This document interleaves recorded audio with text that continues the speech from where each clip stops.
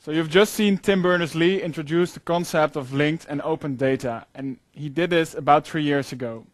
Right now you can already see companies and governments around the world embracing the idea of open data.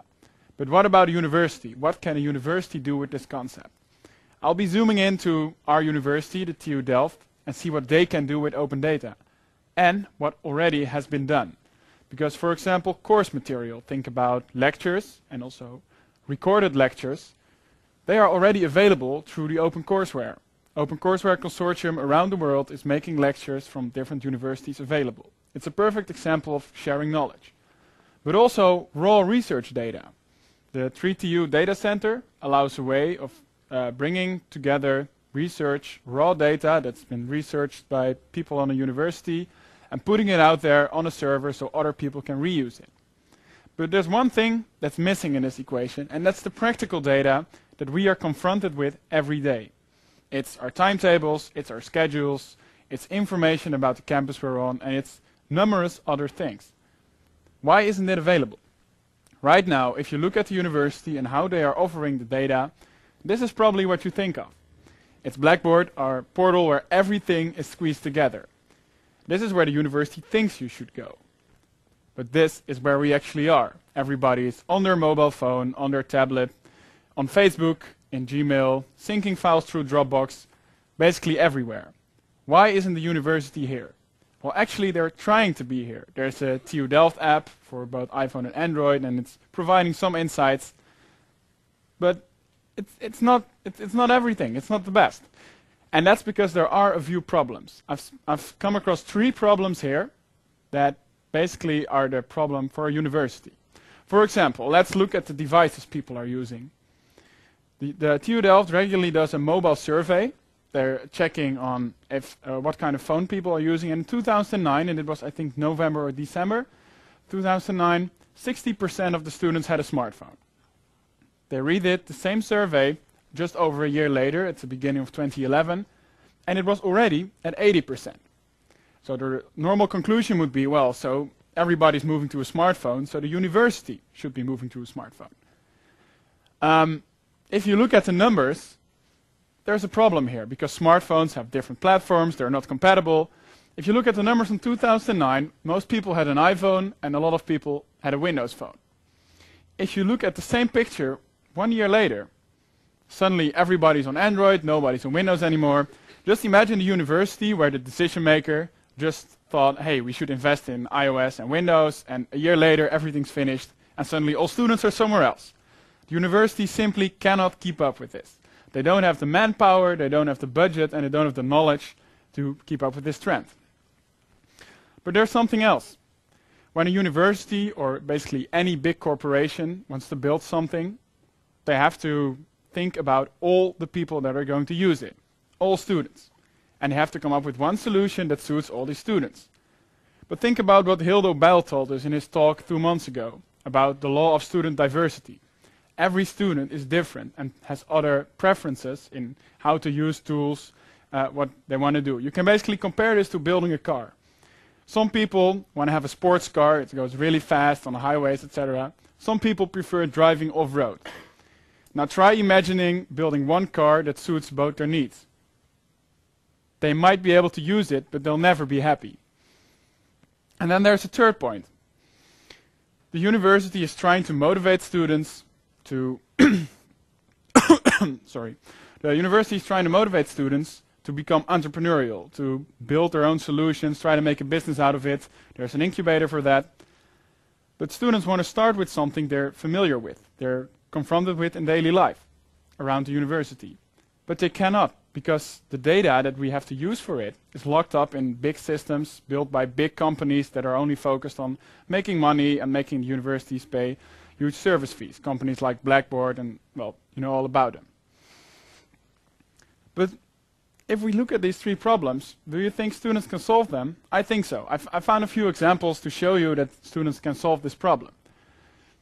Just a general example, the Dutch railways a few years ago. The iPhone was just introduced, there were some first apps, and a student from our university traveled to the university by train every day. And he wanted easy access to his most important data, which is, are there any delays for the trains, and what's my actual planning. This is the only page that was offered at the time, and the Dutch railways realized they should come up with something, but it took them a while. So what he did, he just built something for himself. He built an app, put it online, he built it for himself, it was the perfect solution for him, but a lot of other people liked it as well. At the same time, the Dutch railways tried to build something. They came up with this. They probably brought together a big group of people, they all had their inputs, and there's the big screen of all the information nobody wants, because all we care about is, are there any disruptions, and when does my train leave? And then there's something else. The student took 3 weeks to build it and to put it out there into the market. He just was sitting on his room, behind his computer, building it together. The Dutch railways took over a year of specifying the requirements, finding a contractor, getting it together, testing it, and finally there's the big launch, and everybody still sticks with the other app. And this guy was selling it, and he actually had a lot of money out of it. But what if we take this to our own university? And this is where I'm going to our own solution. This is the timetable interface that was presented 2.5 years ago as the new interface for students. It worked. It was a HTML web page. But every time you rechecked, you had to reselect all your courses. You couldn't export it to your mobile phone or your digital calendar, while we've just seen that everybody has one. And within 1 or 2 days, somebody came up with this. A student just built a website that pulled all the data off and offered it in a digital format. It's a very specific solution, only for a specific group of students, but for them it was great. A week later, there's a full solution, a full software solution that downloads everything and syncs it, but still the university is trying to figure out how are we going to solve this. Back then I was in the faculty student council at my faculty. So I was responsible for complaining all the time about the lack of decent information. And the university came back with exactly the problem we've seen before. We don't have the knowledge, nor the manpower, nor the budgets to fix this. Do you happen to know any students that can do this? Well, that's when I sat together with some fellow students, okay, we're going to try this, we're going to do this. And when we finally got access to the data, we've been able to come up with MyTimetable, which is still the main interface for timetables at our university, but in the meantime has spread to other universities around the Netherlands, Belgium, and the UK. And right now, this solution, which was developed because we finally had access to the data, is serving almost 200,000 students with their schedules on a daily basis, and they're synced to their mobile phones, to their digital calendars. It's just great. So, we know there's a problem. There's basically 3 problems.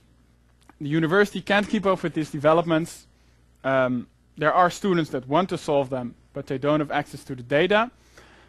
And there's a solution, and that solution is an open data API. And this is basically what Tim Berners-Lee has been talking about, just opening up the data through the HTTP protocol. And I'm not going to dive very deep into the technology here, but an API is basically providing data not in the document form, but in raw data form, so that somebody with knowledge of programming can take the data and reuse it. And actually, everybody in this room probably comes across APIs every day, because our most important social platforms, either Facebook or Twitter, are totally relying on APIs for all the apps that are used all around the world. So this is a proven solution. But to implement this, there needs to be a change in mindset at the university. A university is like a big corporation. When they're thinking about IT, they're thinking about enterprise and connecting everything together. And it's all about data integrity. Nothing can get lost. There should be checks on everything. Well, how does that look? I'm not going to ask you to understand this, but this is what you think about. If you want to play around with something like this, you're probably going to get lost the minute you see this, because the only thing I'm trying to show you here is how would you request information about a course by sending a course code and getting back some information. If you look at how this is implemented in APIs around the world, instead of this, you're just looking at this. It's basically, hey university, I want information about a course, and the course code is TI 1200. And the response would be not a filled screen, but just this. And as you can see, if we do it like this, people will immediately understand it. We'll see, hey, I have this data, what can I do with it now? So if there was this API, what can we do? Right now, this is the TU Delft iPhone application. And there are some applications in there that have been developed. It's all powered by Blackboard, so I don't even want to know how much money that cost. But These are very basic applications, and there's so much more that can be done with this if you give students the opportunity. And then it won't be powered by Blackboard. It will be powered by students, and it won't be just a few basic information things. It can be practically everything. But we've been focusing for the last few minutes on the obvious information, timetables, grades, information about campus. But what if we take it a step further? Solutions we didn't even think of yet. For example, look at TextYard. TextYard is a concept developed by students in the United States. They were basically broke, but they had to buy books for their courses. And at colleges around the US, it's pretty regular that there's a campus bookstore where you would buy all your books for all your courses. But it was pretty expensive. What they did was hack together a website which pulls all the data from the bookstore, lists it by this course needs this book, and then checks online stores like Amazon for the same book and see what the price is. So as a student, you go to this website, you enter your information about the courses you attend, you hit find your books, and it tells you, well, if you order the same books at, for example, Amazon, you save maybe even up to 50% of the costs, because Amazon also offers second-hand books, etc. And those guys did it totally for free, because by referring people to Amazon, they even made money. So they made money, helped out students, and solved all the problems that I mentioned before, built something cool. But the same thing is happening at our university. There's a startup called Calendar 42, and they're also building something to help out students. It's still in development, but their goal is to build a calendar that's not just a plain calendar, but a calendar that adjusts to your life and helps you. But for that, they would need access to your personal timetable. So together with them, we did a pilot with MyTimetable where students are able to allow access to their personal timetable to Calendar 42. So if you go there and say, okay, you can have my timetable, you're presented with a dialogue saying, well, is Calendar 42 allowed to access my schedule? You say, yes, that's fine, and they can get it. And at the same time, they get information from other sources. They get information from the academic calendar, but also from the Delft calendar, where events for all students are presented. And they're going to connect all these data sources together. And they can do that if the data is available. So these are just some examples, but there's so much more. And I can't think of everything, but just imagine what would be possible. Maybe an interactive campus map where you could real-time see what's going on around you, what courses are taught at what faculty at that time, where you would go to buy a drink at that time. Maybe what's the menu of the restaurant that's around the corner. Is it better at the EMCS faculty, or should you go to the library or the aula? Maybe people want to connect Facebook to data from students. So if you get the highest grade on an exam, you can share on Facebook, and everybody can see, I got the highest grade for this exam. I'm just thinking of random ideas here. And we can think of them. You probably have your own ideas. If everybody thinks of this, we're getting somewhere. But right now, we're just focusing on ourselves, on our university, which is 17,000 students. It's cool if you can build something that helps out these students. But what if we take it a step further? What if other universities take the same API and try to bring their data into the same format? I mean, every university has timetable information, has grade information, has course information. And it's not that different. It's maybe it's put in different boxes, so it's in a different format. But we can bring it together in the same format. And then if you build something, it's not 17,000, it's already 34,000 if you look at the other technical universities. But if you look at all the universities just around Holland, you would already target over 200,000 students with just a single idea that maybe you hack together with a few friends. And this is basically what happened with MyTimetable, because we connected to a timetable system that the university in Delft uses, but it's also used at other universities. So we've been able to take our software and link it to their timetable systems since we had access. But we didn't stop there. Some universities used other timetabling systems. But a timetable is still a timetable. It's about a lecture that is happening somewhere at some time, and it's taught by some teacher. So at other universities, we connected the same application to a different system. And those students are all having the same experience of their schedules through MyTimetable.